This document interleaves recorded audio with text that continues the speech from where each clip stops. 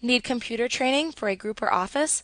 Contact us today to get a free demo of our training at www.teachucomp.com/enterprise-licensing. Tables are so commonly thought of when one speaks of a database that the terms are practically interchangeable. A table is an organized structure that holds information.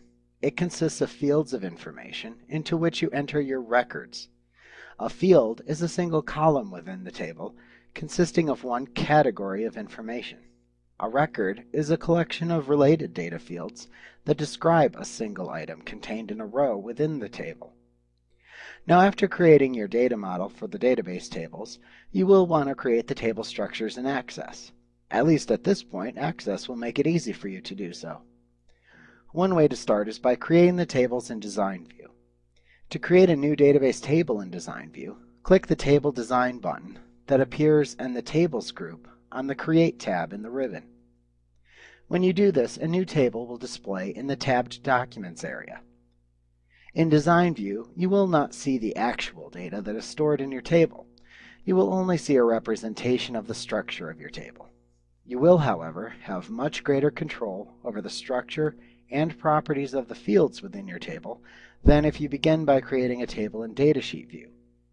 Note that this window is divided into two panes. There's the Design Grid at the top, where you enter your field names and assign them data types, and then there's the Properties section beneath it. In the Design Grid at the top of the Table Design View, note that there's a small box at the extreme left end of each field. This is the Row Selector button. You can click this small square to select the entire row. You will need to do this frequently in Access, so simply become used to where this object is.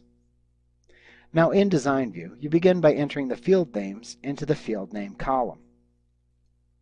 The Field Name column is where you type the names for your fields in your new table. Field names must be unique within a table and should be brief yet descriptive. You should also consider not placing spaces within the names of the fields. If you want, you can adopt a convention such as capitalizing the first letter of each word within a field name, or perhaps using the underscore character instead of a literal space between words in a field name. Also, the order that the fields are entered within this column becomes the order that they will be displayed from left to right when you're viewing the Datasheet view, which is the view that allows you to see the actual data within your table. Next, for each field that you create, you must assign it a data type by using the drop-down that appears when you click into the data type column to the right of each field name. Now each field that you create must have a data type assigned to it. This tells Access what kind of data you're going to be storing within that field. The default value is text. In relational databases, the more varied kinds of data that exist in a table, the quicker it will be to index and query those tables, so feel free to change the type if needed. Let's review a listing of the various types of data that you can assign to the fields in your tables. The default is text, and this field contains text or a combination of text, numbers, and other information. Its maximum length is 255 characters. The memo field is simply a longer version of the text field. Its maximum length is 65,535 characters. The number field can contain only numeric data upon which you want to perform calculations, not phone numbers or zip codes, as you don't perform calculations with those numbers. They are most often entered as text fields. The date-time field contains a date or time code.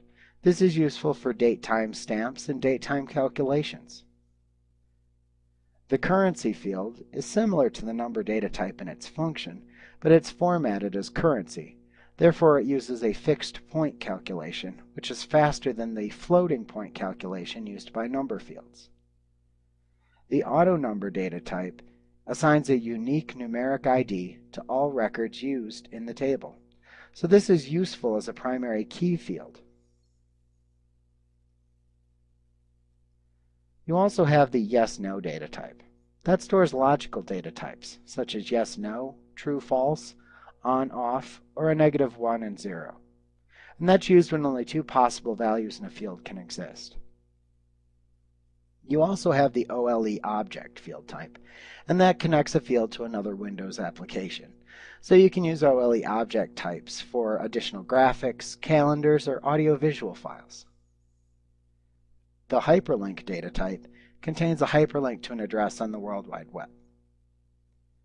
The attachment data type allows you to attach any type of supported file, such as images or spreadsheets, for example.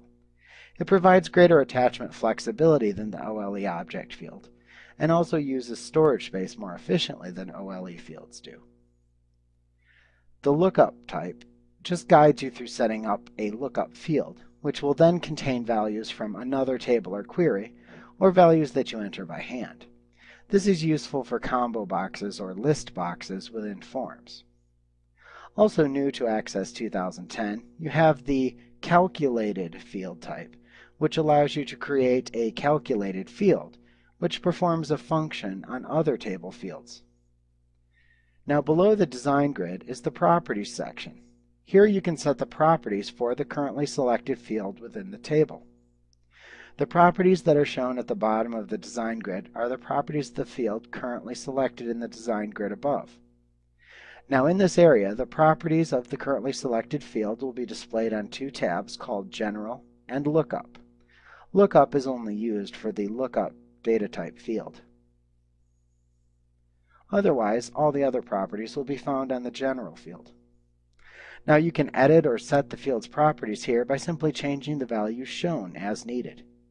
We will look at some of the properties that you can change for selected fields in later lessons.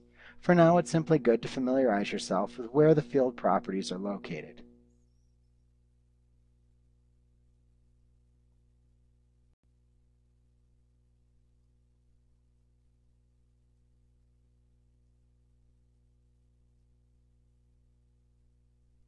Like what you see? Get a free demo of our training for groups of 5 or more at www.teachucomp.com/enterprise-licensing.